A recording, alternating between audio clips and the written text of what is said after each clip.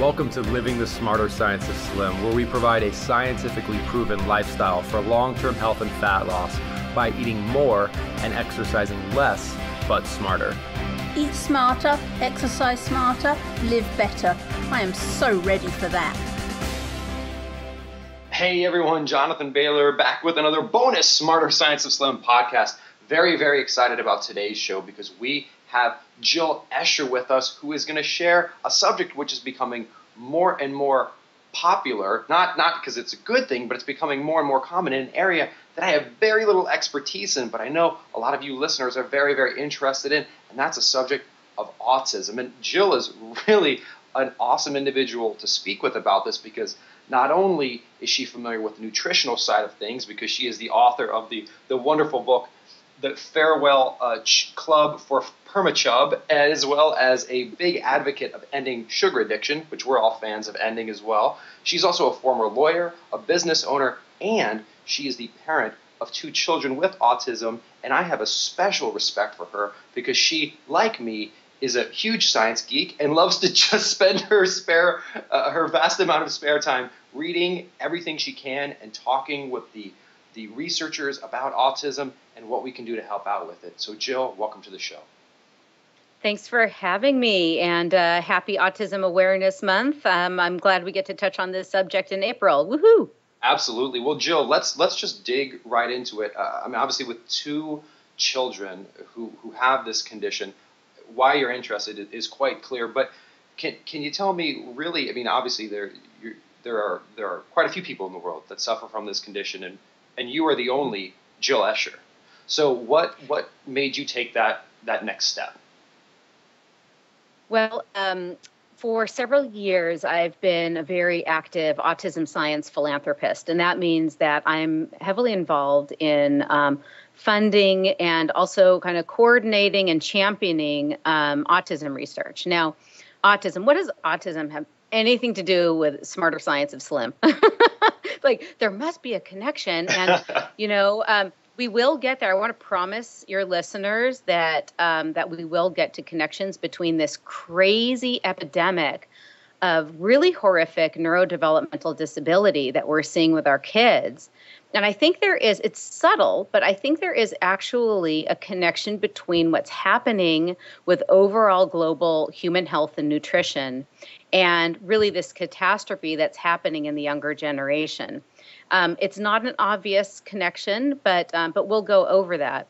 And autism, I'm sure your listeners know, has increased explosively in the last 2 decades. It used to be a very rare disorder, really on the lines of 1 in 10,000 people. The latest numbers from the CDC peg it at 1 in 50 children. Jeez. And that is gigantic. So what we have now are schools that never, ever, ever had an autistic kid, no matter what label they used.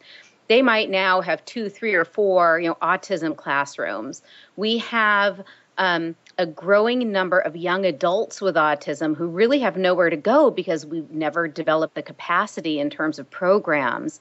We have an incredible demand on our healthcare system for therapies and interventions for these people, whereas there was never much of a demand before. They didn't exist. Some people say, oh, it's better capture, it's better diagnosis, and that's really not true. What's going on, there is actually a developmental change in this generation. Their neurodevelopment has been compromised, at least a good portion of them has been compromised in some way. And the question is, what is happening to our kids? Why is it that when I grew up in West LA, I had never heard of autism. I never met anyone with autism. It was crazy for me to even think of somebody who just, couldn't talk and couldn't play and socialize and couldn't function, for no apparent reason, right? There's no genetic disability. They didn't have trauma at birth. This didn't exist. But all of a sudden, I look around my community and they're everywhere, including my 2 children. What happened, Jonathan? Why do we have this catastrophic tidal wave of disability? By the way, this is not a small disability. Some people say, oh, a lot of autism is mild. there's no such thing as mild autism. If you're autistic, by definition, you have a very substantial impairment, which prevents you from living, a normal life. So what is happening to our kids' brains? And this is something that has been preoccupying, thousands of scientists and hundreds of thousands of parents in this country for a long time, because we can't figure it out. Mm-hmm. We can't figure out what's going on. And I, in my position as a champion of autism science, have been working on a number of projects really to try to figure out what is going on. And I want to tell you, I think we're getting closer and closer. I think we are at the point where we're beginning to understand why our kids are suffering so tremendously. And I think it's a number of things, but it primarily has to do with certain prenatal exposures that have risen in prevalence within the last, 50 years or so. Okay, so what are these things? I'm going to cut to the chase. There's a really, really long story that I could preamble this with, but I'm going to cut to the chase, and I'm going to talk about 3 of them. Okay, the third one is going to be the most important. I'm okay, ready. So, all right. So one is the increase in the use of prenatal medications, and that includes antidepressant drugs. Now, antidepressants, SSRIs, were introduced in the 1980s, and their use has grown enormously during that time, especially among women of childbearing age. And animal studies and human cohort studies have both shown that fetal brain exposure to these SSRI antidepressant drugs impairs normal developmental process of the brain. And that can result, of course, not always, but that can result in lifelong either subtle or moderate or very severe neurodevelopmental impairment, including autism. So we're going to get back to SSRIs, because I think the reason so many people are on SSRIs, Jonathan, why are so many people on SSRIs, Jonathan? Well, I would say, Jill, that it has to do with an insane pattern of eating. I think you're right. Yay! I think that 10 points, Jonathan. I think that, the way that people are eating is a very pro-depressant a way of eating.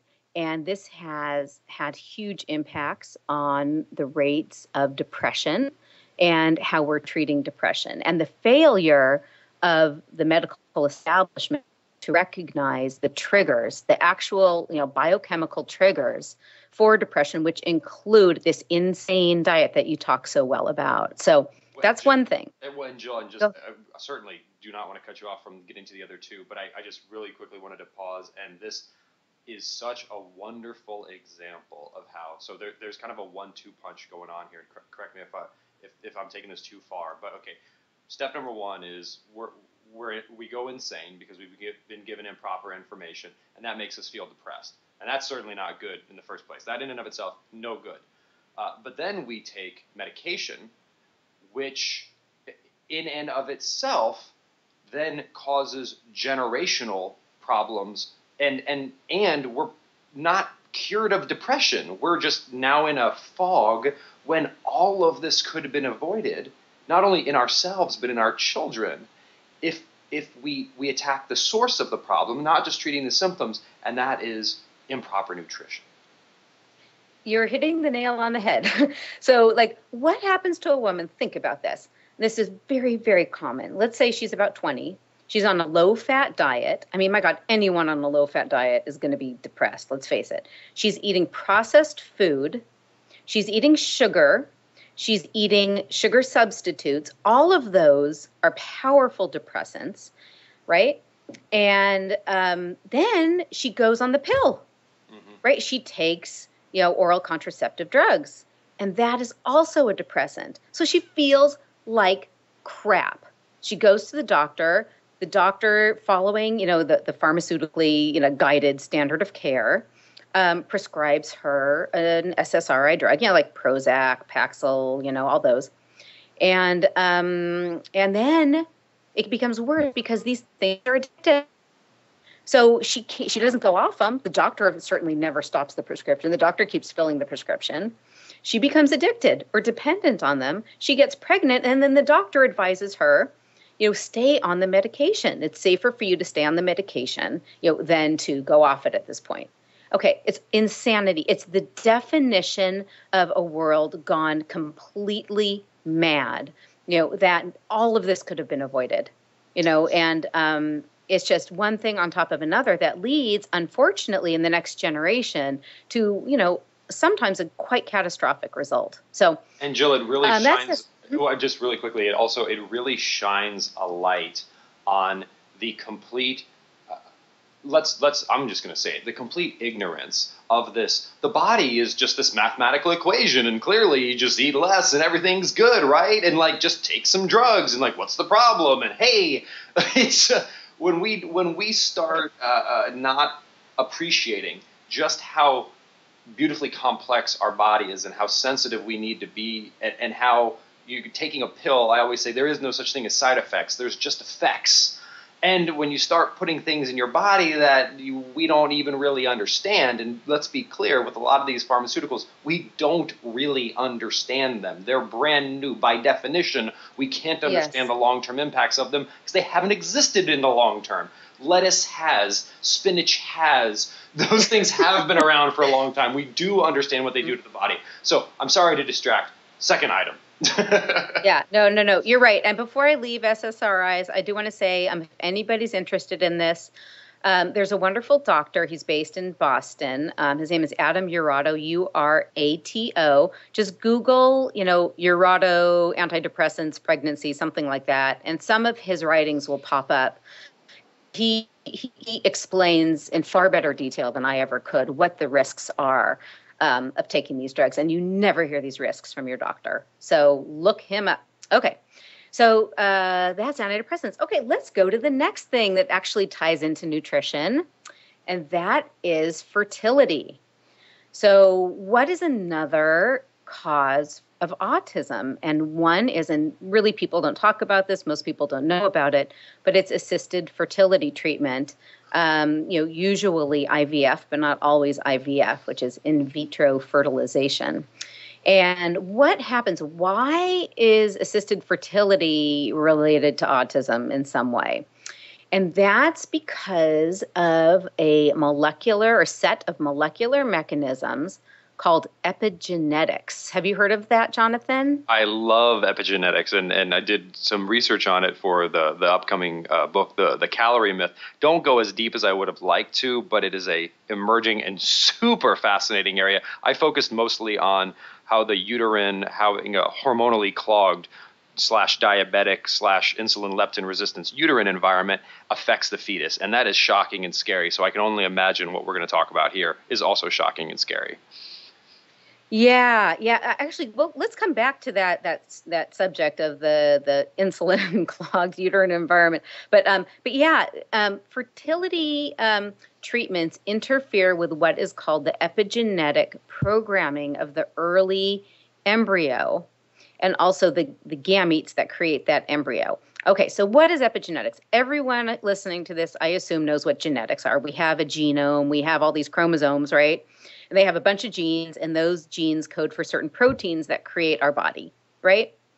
But what controls the genes? On top of the genes, there are millions and millions, countless millions of these tiny chemical switches that we refer to as epigenetics.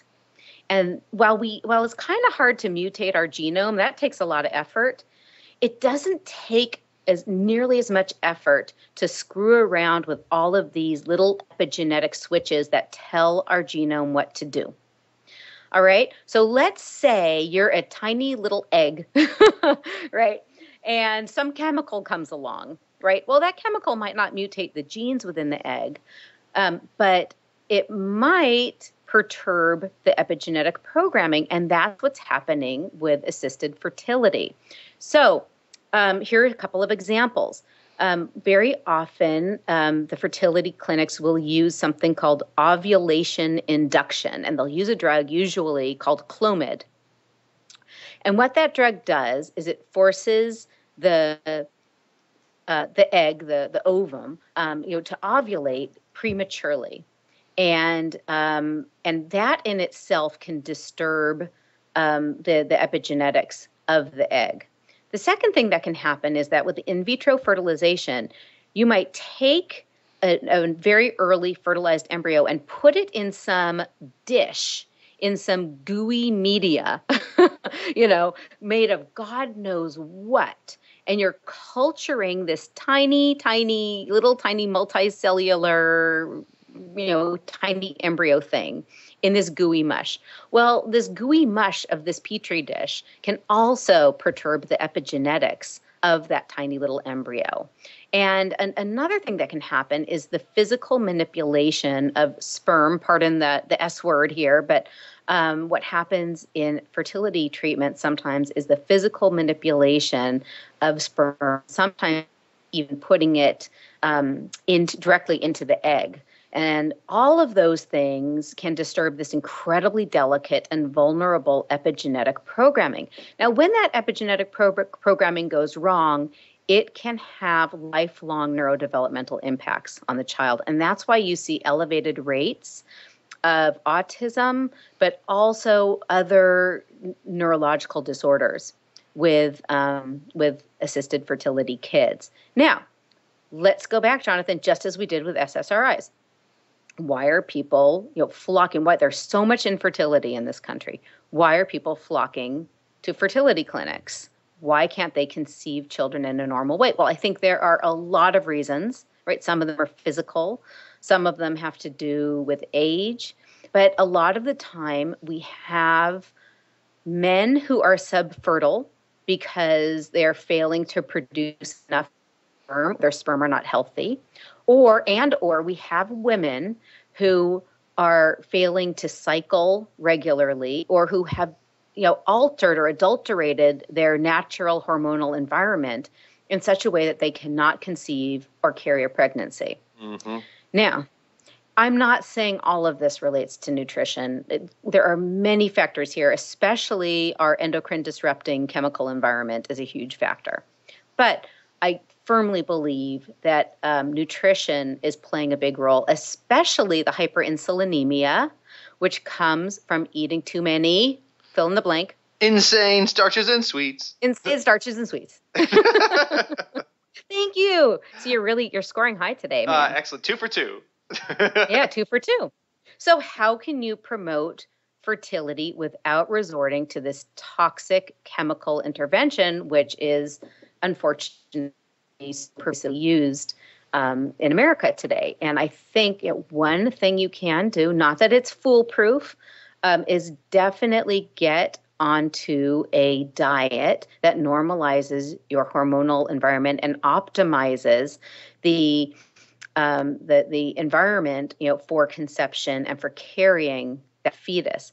And the best way to do that, in my opinion, having read, 5 billion, articles relating to the subject, is through the sort of ancestral diet that you advocate, Jonathan. It's very much removing the modern foods, removing the processed foods, especially removing the sugars, getting over sugar addiction, which of course, billions and millions and millions of us have, and really normalizing your environment to be hospitable to new life.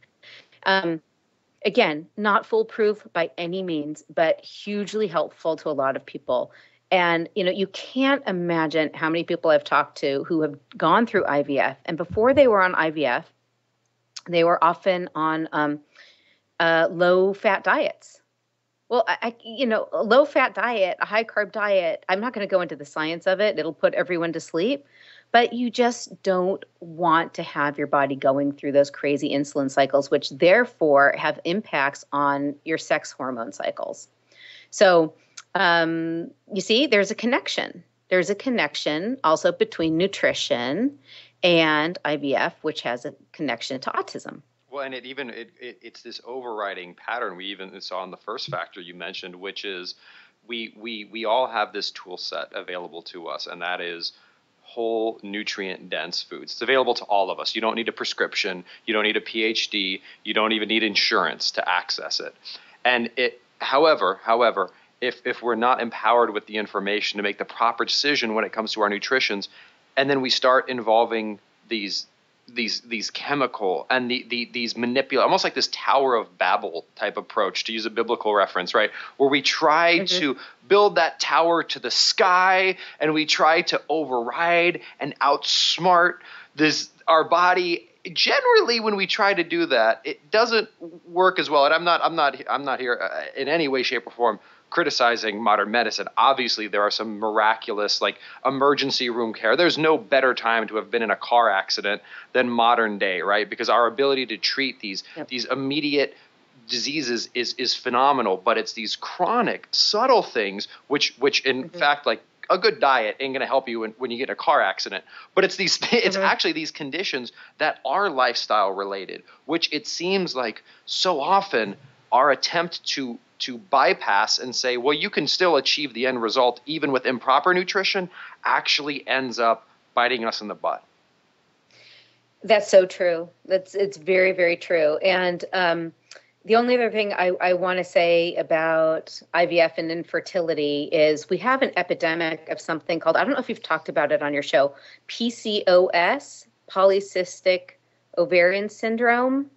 Have you talked about it at all? I haven't talked about it on the show. Definitely has come up actually quite frequently in the Smarter Science of Slim support group. Oh, okay. Well, that's one of the leading causes of female infertility. And I don't want to go into the details of PCOS, but in the medical world, the first line treatment of PCOS is contraceptive pills. But in reality, of course, using contraceptive pills does nothing to address the root cause of the problem. And often what really has to be done is a very low carb, high fat diet to try to get the hormones back in balance. Not that it's easy, it's not.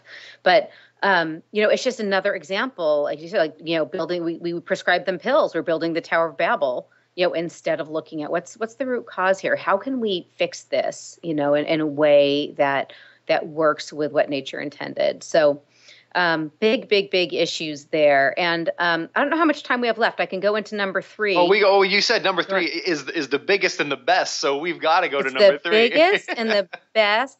It's the scoop of the century, man. Okay, let's go to number 3. So this is primarily, but not exclusively, what I've been working on. And here's the thing.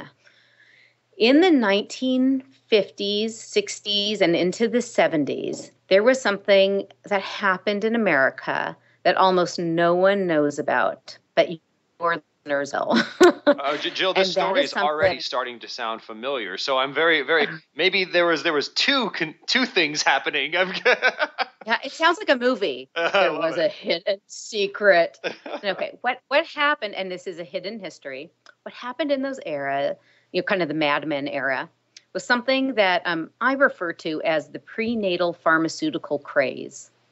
And what happened was the medical profession had this idea that the placenta served as a barrier between the fetus and the outside world, and that only good and healthy things could possibly travel through the through the placenta to the fetus, right? At the same time, the chemical companies and the pharmaceutical companies were concocting an absolute explosion of new drugs. And the combination of these two factors led to what I believe is one of the greatest catastrophes ever in human history, which was the mass medicating of pregnant women in those decades. Now, what medications were sold to these women? What did they take? Why should we care? And why does it matter today? Right? This was decades ago. I will get there. So the first wave of pharmaceuticals were sedatives and barbiturates, or the phenobarbitals that were intended. I mean, they were marketed for a number of reasons. Usually, to promote sleep, to decrease anxiety. They were used to even, control vomiting, and nausea. The next wave of pharmaceuticals were the synthetic hormone drugs. These were fake estrogens, fake progesterones, and fake corticosteroids that were used primarily as anti-miscarriage agents. Now, they didn't really work. None of them worked, but they were given to millions and millions of women under the idea that these drugs would help prevent miscarriage. Now, there's one drug that's really well known. There were dozens and dozens of these fake hormone drugs, but one drug is really well known. Maybe you've heard of it. It was called DES, diethylstilbestrol. Absolutely. You have heard of it. I have. Okay. Biggest drug disaster in history, caused cancer and infertility in the exposed fetuses, among many, many other problems. The next wave of drugs were these, I'm painting a very broad brush. They didn't really, exactly go in waves, but were the amphetamines and methamphetamines, which were prescribed primarily for weight loss. It was like, are you crazy? Yes, they used to prescribe pregnant women amphetamines and methamphetamines all the time. It was doctrine in the 50s and 60s that a pregnant woman couldn't gain more than 20 pounds. So lots of women were given these drugs. Next, they were given anti-nausea drugs like Dexedrine, or there's still one that's widely used called Zofran. And then, of course, things like Valium, the benzodiazepine drugs, which were other kind of, sedatives, anti-anxiety drugs that were given. And there were, of course, diuretics, there were antihypertensives, there were, stomach acid, reflux type drugs, lots and lots and lots of drugs. I'm just kind of highlighting a few of the major categories for you. Okay, so you might be saying, why does this matter? Like all this heavy drug use, like when half the women were drugged or something like that, that happened in like the 50s and 60s and like into the 70s. But why does it matter now? It matters now for a very important reason, because when a woman takes a drug, 3 generations are simultaneously exposed when a pregnant woman takes a drug. Okay, the woman, her fetus, and then the fetal germ cells. The germ cells refer to the sperm, the egg of that fetus, right? So we all know that a pregnant woman has a fetus inside of her, but what we tend to not know is that that fetus itself is developing its sperm and egg, beginning in the first few weeks of pregnancy. All right. So maybe you've heard this in high school biology class. A baby girl is born with all of her eggs. Those eggs fully develop, except for like the last stage of meiosis, basically, within the first couple months of pregnancy. In the boy fetus, in the male, you have these proto-spermatozoa. They develop something called spermatogonial stem cells. And then starting in puberty, the male, continuously develops sperm throughout their life. So the male and female are a little different, but in both cases, it is the early germ cells that develop in utero when that baby is just a tiny embryo. Okay, so why does this matter? We had lots and lots of women taking lots and lots of drugs, right, that exposed themselves, exposed their fetuses, and exposed the next generation, which is their grandchildren. Okay, this is a weird thing to wrap your head around. Even some of the top scientists are still trying to wrap their head around this. So if you're having trouble with this, like, don't worry, it's okay. It's going to become big news, in a continual fashion. But the grandchildren that, were kind of started, kind of out in the 1980s of these women who were drugged in the 1950s. These are the offspring that resulted from these drugged germ cells. All right. We have a whole generation of kids who resulted from drugged germ cells. And what did these drugs do to those germ cells? Well, we don't know for sure because we haven't had research directly on point, but we can look at studies of similar compounds called endocrine disrupting chemicals. And what we see in these, there have been lots and lots of studies on this in the last 5 years. What we see is that these chemicals impair the germ cell development, resulting in disease or behavioral abnormalities in that third generation, in the grandchild generation. Okay, it's weird. I wish we were visual. If it was visual, I would have a chart with 3 generations, mom, Oh, kid, no, you're doing a good kid, job. and You're doing a great job. I'm following it's you. hard. Yeah. Now this is brand new stuff, so it's a little bit hard to explain. That's what we see in animal models. And when it comes to, we talked about DES, which was that synthetic estrogen drug. We now know in those human cohorts that there is this 3rd generation effect because of the germ cells to that drug. So that is what I believe and what other people believe is happening with autism. We are having basically a very delayed, latent kind of time bomb effect of the prenatal pharmaceutical craze of the mid 20th century. And of course, as I said, autism is crazy heterogeneous. It comes in many shapes and sizes. There are many causes. I am not saying that the entire autism epidemic is attributable to this hidden history of prenatal pharmaceutical use, rampant prenatal pharmaceutical use. I'm not saying that at all. But a certain subset very likely is related to this. And we now finally have research underway that's looking directly at this subject. And hopefully next time we talk, Jonathan, I'll be able to talk about the results of those studies.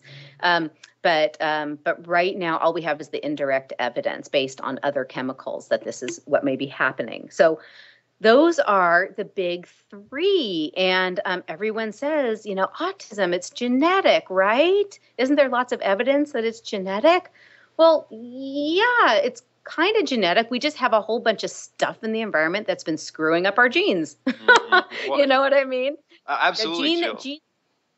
Genes and environment do not exist in, pristine separation. The environment can dramatically affect our genes. Well, so, and that, Jill, that's the underlying, I mean, with all 3 of those factors, I see really an underlying trend, and that is the further, in some ways it's actually kind of good news. The further we move away from simply eating food,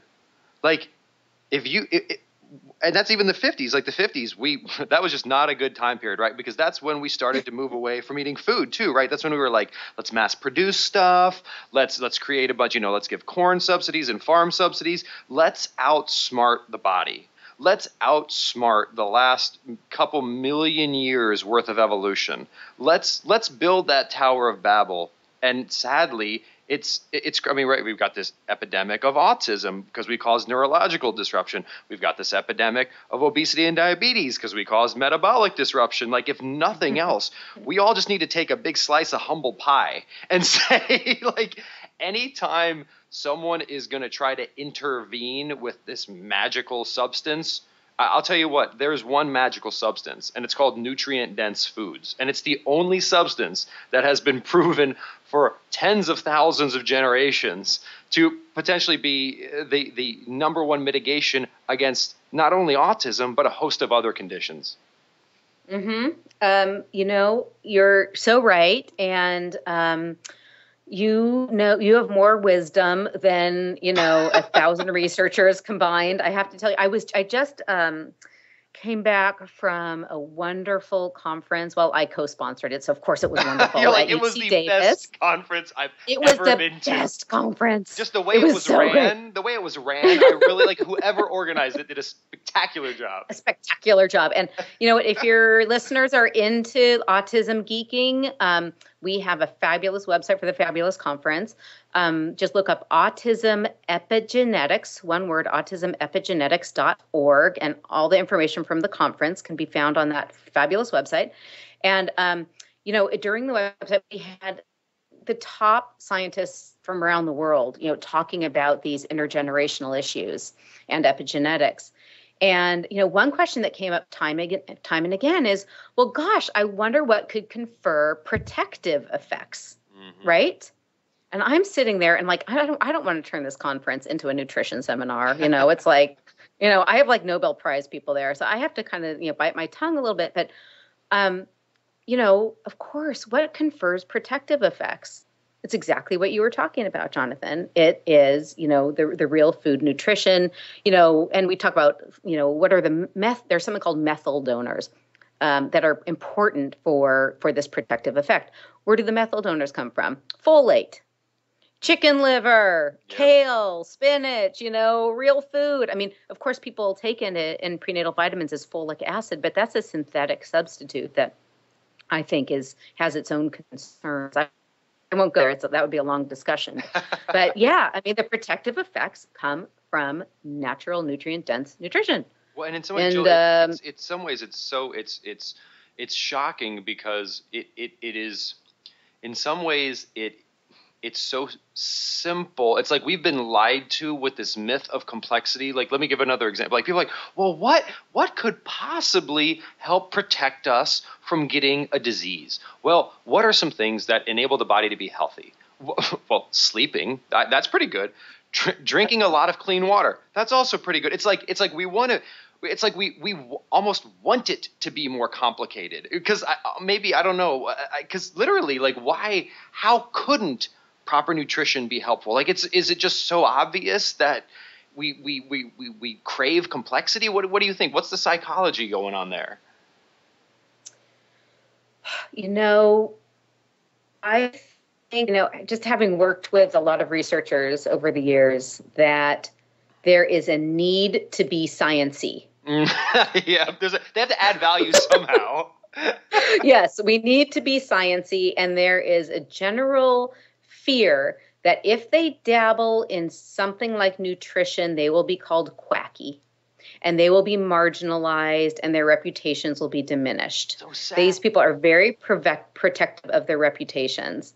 And there's a lot of fear of going off of the island of conventional wisdom. I mean, I love a lot of these people. I really do. I think a lot of them do incredible work.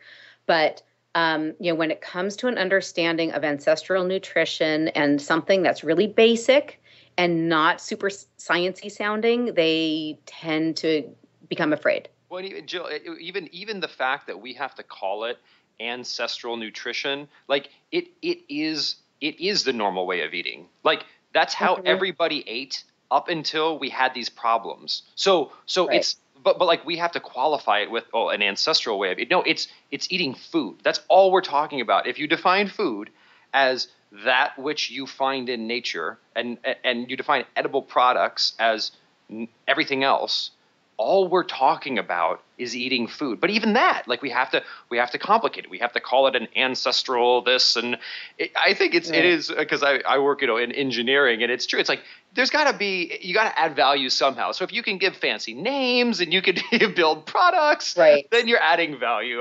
It's kind of funny. Yeah, you got to justify your PhD, man. But I think that ultimately, a lot of this epigenetics mayhem, that's contributing to the autism epidemic, I think we're going to get there. Mm-hmm. I think people will realize that this is a question of evolutionary biology. And these people know, they are damn smart, and they know that evolutionary biology is driven by these very, vulnerable, tiny molecular mechanisms, and that these novel synthetic chemicals are wreaking havoc on this process. So, they're not stupid. They know. They're kind of fixated on the molecular part instead of the big picture. But give them time. I'm pretty confident that we will get there. And also, the big problem is, in terms of clinical work, there's like no money to be made in having your clients eat paleo-ish diet. There's much more money to be made by giving them Clomid and doing a $20,000 round of IVF or whatever. I mean, that's just the way it is. They have an inherent conflict of interest. So, people should, if they want to get fertility help, or if they want to take SSRIs, if they really have to be aware of what the real dangers are, and that will help them make good decisions. Well, and Jill, so, in addition to having you on the show, because I so admire your work and your passion and the mission and drive you have to help others, I think this is such a great example of about how this SANE lifestyle and proper nutrition and proper sleep and proper exercise is about so much more than what the scale says. Like it is. Oh my God, yes. It's almost, and once that's so freeing though. Like once we understand how deeply and for generations, like if for no other reason, do this for your grandkids. Like think about that. Do this for your grandkids. Like you can leave a legacy just by eating food, and a positive legacy. And you can leave a negative legacy if you don't give your body the nutrition it needs. And that, if that's not motivating, Jill, I can't imagine what is. Well, people, are motivated by fitting into their, size 6 jeans or whatever, and that's fine. That certainly motivated me when I, got off sugar. But oh my God, the downstream effects of eating fake food can be catastrophic. It's not just about aesthetics, people. I mean, this is serious, serious stuff. And I do want to say just one more thing, because I have a feeling your listeners might be like, why does this weird lady have 2 autistic kids? Like, she just went over all these causes. Like, do I know why I have autistic kids, right? And I want to address that because it might shed some light on this whole story. So my kids, I'm an anti-pharmaceutical person. I hardly even take Advil when I have a headache. I just don't take drugs. I had no problems with fertility. My gestations were normal. My childbirths were normal. My kids were normal. They have no genetic defects. I don't have any autism in my family or any mental illness in my family, or my husband's family. Everything was normal, right? So why in the world would my kids be so very, very disabled? One is nonverbal. The other is partially verbal, but still quite non-functional. They're both beautiful, by the way. Why did this happen, Jonathan? Behind which door is the answer to my personal mystery? And the craziest thing that happened in about 2 years ago is that I obtained my own prenatal records. I was born in 1965. I'm an old lady compared to you, Jonathan. And I am the only person on the planet, apparently, who has ever seen her own prenatal records. This was a crazy fluke that I got these things. It was just a miracle. I have no other way to explain it. It was an absolute miracle. I got this prenatal record, never having known that I was ever exposed to anything. No one assumes that they were exposed to anything in utero, right?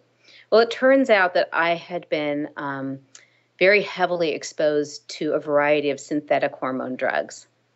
And those were intended, again, for the prevention of miscarriage. They didn't actually work, but that's what they did in the 60s, with the crazy 60s. And this is what the doctors did. I want to say, for the record, I don't blame my mother in any way, shape, or form. She was one of millions of women who was given, crazy drugs in that period. And as today, women did as they were told. If the doctor said it was safe, you did it, right? Mm-hmm. So this was very innocently done. And I don't feel like I'm dragging a skeleton out of the closet. This stuff was widespread and really normal for the time. So what probably happened was those drugs interfered with the programming of my developing eggs. And so my eggs are, have what's, probably called these epigenetic impairments, which led to the abnormalities in my children. So yeah, it's crazy. Totally. I could spend 3 hours going over the story about how we all piece this together. It's the craziest thing ever, but that's my personal story. And the only reason I'm different from any other autism parent is the miracle of my obtaining my records. If I didn't know, none of this would have come to light. And yeah, I'm this wacky story. So that's my story. And I do want to say, I do have my own personal blog. If people want to learn more about pharmaceuticals and epigenetics and autism, it's called Prenatal Exposures. So one word, prenatalexposures.blogspot.com. And there you will see my rantings on this subject, but with useful rantings, extraordinarily useful rantings. I think I have an email address on there if anybody has any, questions. Everyone's now freaking out. What in the world was I exposed to in utero? Oh my God. Well, Jill, and the other thing I want to call out here, and another reason I wanted to have you on the show is truly you are being the change you want to see in the world. One of my favorite quotes from Gandhi ever, and you are being that change. And I say that on multiple levels, right? We've even talked about the nutritional components here. And Jill, we didn't focus it in this episode, folks, but she kicked sugar addiction, and she has done amazing work around sugar addiction and providing awesome tools to help end that. So, I mean, she truly is attacking this from all angles and with love in her heart. And if you want to learn more about that aspect of her life, you can certainly check her out at Jill Escher, and that's ESCHER.com. And she's got her book up there. Proceeds are going to charity. I mean, truly, Jill, I salute you for what you're doing. It's quite amazing. Well, thank you. Thank you for what you're doing. It's so important. And if we could only get everyone to listen to Jonathan Bailor, we'd get rid of, many of the chronic diseases plaguing our country. So tell all your friends, listen to Jonathan. Well, and while you're telling them that, please tell them to also check out Jill's work, because it is fantastic as well. And tell them too that we can all be the change we want to see in the world. And again, I think that is just like the more noble, the more reasons we can give ourselves to make choices, which is in our society may not be the easiest choices to make. We can be motivated by the size of our genes, but we can add to that list of motivation the lives of our children and the lives of our grandchildren as well. And Jill, that's just why I wanted to have you on the show, one of many reasons, and I just think it's a profound message. So thank you so much. Thank you for having me this Autism Awareness Month, and I hope we'll talk again. Absolutely. Well, thank you again, Jill, and listeners. I hope you enjoyed this episode as much as I did. Really shines a light on just how many reasons we truly have to honor our body and to pursue a healthy body, which will then automatically pursue a healthy weight on our behalf and for generations. So thank you again for joining us. And remember, eat more and exercise less, but do that smarter. Talk with you soon. Wait, don't stop listening yet. If you like the podcast and if there's other ways we can help you, please join us in the Smarter Science of Slim support group, which is freely available at the Smarter Science of Slim website, smarterscienceofslim.com. There you'll find all kinds of free recipes and success stories and just all kinds of fun stuff, like how to help your kids go sane and just great community content.